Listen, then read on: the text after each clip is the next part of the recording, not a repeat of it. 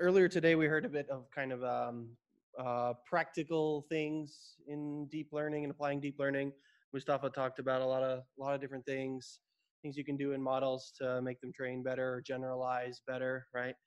Things like batch normalization, dropout, different kinds of weight regularization techniques, um, issues related to overfitting and underfitting, right? Um, Joel was talking about a lot of interesting stuff. So I think maybe, if you haven't already, um, you can try to implement some of these ideas with the examples here. So in particular, I would strongly recommend at this point, I think it's very appropriate, if you didn't already, to look at this overfitting and underfitting notebook. So how many people already tried that one? Half, less than half, hard to say, but a fair number. Um, yeah, so I do encourage you to try and look into this, and it's going to have you train some models. First, you train like a small one, a medium one, and a big one on the same data, which is sort of all in one go, and then it compares the results. Okay, and then it introduces some regularization techniques, and then you kind of look at the results again. Okay, so I think what you should try if you haven't run this is go through it and understand it and kind of try to see how you can add in things like dropout, how to add in weight decay or L2 regularization to your neural networks. Um, Take a look kind of the final results and see what you think, because I'm going to ask you about it, I think, a little bit later. And then, yeah, I want you to kind of think about these questions, sort of like, you've seen this a bunch of times, you've seen these kind of plots. Just make sure that it's sunk in. Like, how do you know whether you're underfitting? How do you know whether you're overfitting? What are the real diagnostics? And then what do you do? So if it's overfitting, what do you think, let's say based on that example, what seems to be the most promising thing to try? Okay. Let's say, well, so this is a little bit of a trick question. What is the most ideal way to improve it? So think about that, and then think about kind of things you can do if you don't have the ideal situation. Um, Underfitting, there's not too much here on underfitting. People don't talk about it quite as much, but it's worth thinking about. And then this case here, yeah, actually, if you look at this, all of these are actually overfitting in the sense that, the training and validation always diverge. So I'm curious to see, try to see if you can actually build a model that just does not overfit at all on this case. I didn't try it myself, so I don't even know how hard that is. But I think this is very worthwhile to go through. So do that. And then one other thing that I added, did everybody go through the convolutional neural networks one? How many people did the convolutional neural networks one? Yeah. So one thing you could do with that, actually, you could even think about doing things for the basic classification, but here we already have a CNN, so it's a good place to start. The data set is, of course, very small, but you can do things like now try to add data augmentation. So there's this documentation here, some examples of this image data generator thing in Keras. So this will also work in the TensorFlow Keras. Notice here I'm on that Keras IO page. But like you were told before, everything that's here on Keras IO, this is just a API spec. So you can also use just TF Keras for all of this. So this thing in particular is very convenient for applying a lot of different kinds of transformations you might care about on image data sets to augment the training data, to help you kind of learn, to help your model learn things more easily, learn more symmetries or things that shouldn't affect mapping of input to output. So translations in the images, some like changing of various image kinds of things. If you're an image expert, you probably understand, but like ZCA, epsilon, some normalization, some flipping, rescaling, or even, I'm pretty sure I saw rotation in here. There's some kind of rotation thing you can do. And you don't have to change too much if you do this. So this example actually uses the SciFar10 data set. This might work a little better on SciFar10. So one thing you could do actually if you want is just sort of copy the notebook, make a new notebook, and just instead of doing the MNIST problem, you could use SciFar10. It's very easy. So you just have this, you just import the SciFar10 thing. So this doesn't actually show where you import SciFar10. It must be, in some other example, but you could Google how do you get CIFAR10. It's just like from Keras data sets, I think, import CIFAR10. Of course, it should be from TensorFlow. Actually, it might not even matter where you import that one from which Keras, but this is a NumPy data set. The MNIST one we had was a NumPy data set. So basically, you just have a way to kind of wrap it in this image data generator. And one thing to note is that instead of calling model fit, we call model fit generator if you do this. So fit generator just means we're going to pass it some kind of Python generator or generator-like object. So it's something that's just going to produce batches of data. So if you wanted to do pure Keras and you had your data set in many different files that you need to be able to open and close things, you would have to do it with some kind of generator. But in this case, we just use it to kind of generate using this existing NumPy array, which is fitting in memory. So you can just say flow on the data set and it will generate batches, and you can pass that to fit generator. So that should be pretty easy for you to try. If you try it on the MNIST thing, you may or may not see any kind of improvement in terms of the model. MNIST is pretty simple, but if you do see some improvements and they're good, then I guess I'd be curious to know. So that's something you can try. I encourage you to do it. You could try things like adding batch normalization. So you may have seen snippets of code of batch normalization in Keras so far. I'm not sure. It probably would have flown by in a slide or something.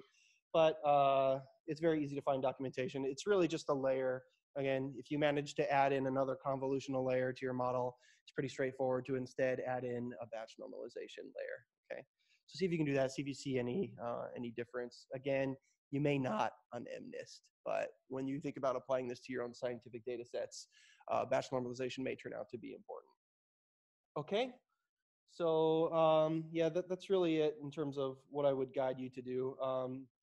Again, the advanced examples are still here. If you haven't worked through some of those, you can go ahead and do that. The code can be a little more complicated.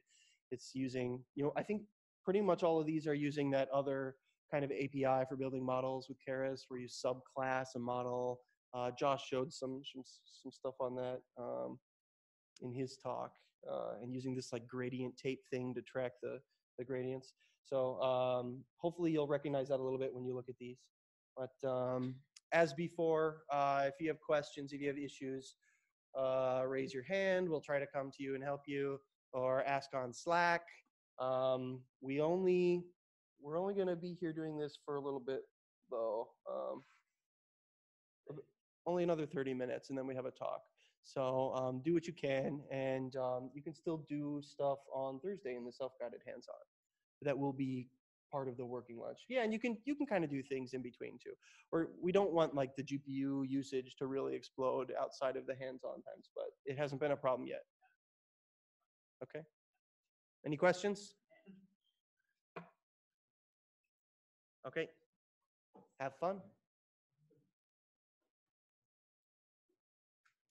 And some folks were having issues logging onto Jupyter, getting these 500 errors, and our Jupyter expert, Rollin, is able to see some of that activity, and he can kind of clear out the issue with certain accounts. If you had an issue earlier, try again. It might be fixed now. If you see it now, let us know. So since there's like 15 minutes before the next talk, I was kind of curious if anybody kind of noticed this thing. So this overfit and underfit notebook certainly shows a bit of interesting stuff. It shows how you can implement these things. But did anybody have any kind of thoughts on the final result? Any? Yeah, I think you get it. I guess it's just not a great example. But if you look at this plot, so there's the blue lines and then there's the yellow lines, right? And actually, they don't have the baseline on here, but this one is baseline with L2. This one is actually quite relevant. So, no, actually, it's the same issue. Does it look like the yellow does better than the blue? So the dotted line is the validation, and the solid line is the training. What do people think? Is the yellow better than the blue? Is the blue better than the yellow?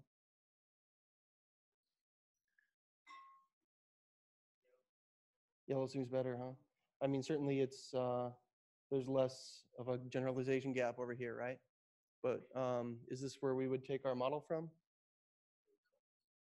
Would you use like the model from epoch 18? No. Which epoch would you use in this case? Over here. So is it better? It's like it's probably just noise. They're basically equivalent. So I mean, it indicates that kind of you're improving the gap a little bit, but yeah, in this case, it's just a bad example. It doesn't seem to actually be any better. Um, and here was the same, because I mean, this is your best result right here. So I think it's just like a little bit too much of an academic example. Interesting things to watch out for. Some would say yes. I mean, some would say that if you're really trying to push for best possible performance, you first want to have a very highly parameterized model, very deep and complex, and you want to be in the overfitting regime, and then you want to try and push that curve down. I think there are people who would contest that philosophy, who would say it's better to start simple, where you kind of understand models and then progressively get more complex.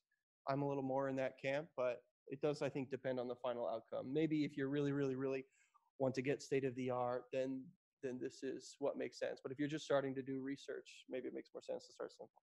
So there's something now you can do, because it's actually pretty easy to put early stopping into these models. There's just another Keras callback for that.